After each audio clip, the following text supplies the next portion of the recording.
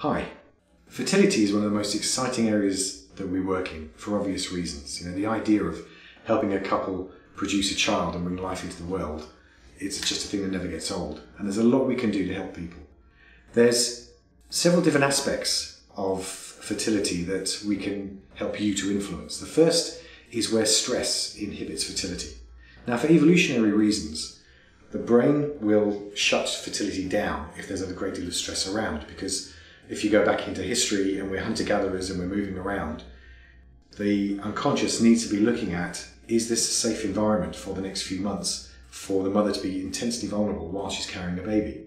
So if there's a heavy stress load on the mother, it makes perfect sense to reduce the potential for them having a child until the situation gets better.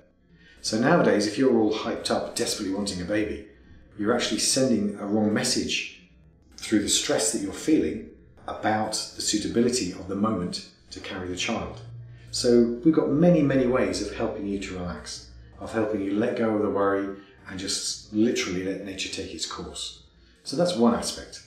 The other is less easy to describe in a way, because when we're working with healing, it's often beyond direct scientific investigation. We have a belief that the unconscious controls a great deal of our bodily processes, and often does so without our direction. And our conscious can direct the unconscious to do particular things. And so by using cognitive hypnotherapy, we look to be connecting to the mother's unconscious and doing everything it can to maximize the resources that can be applied to you getting in the best place to have a baby, to be as fertile as you can possibly be. And in doing so, it's often quite mysterious how the effect can be. Any number of times we've had people who've been trying for years who just fall pregnant within a matter of weeks.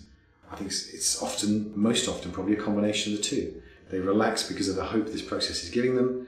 By relaxing, they become more fertile, and also by increasing the connection between their mind and their body, they're putting their natural ability to conceive into the best possible state. We maximise your hope in so many ways. So please do contact us and look on our website, look at who offers fertility as a speciality, speak to who you feel most comfortable with, and then do come and see us, and good luck with that.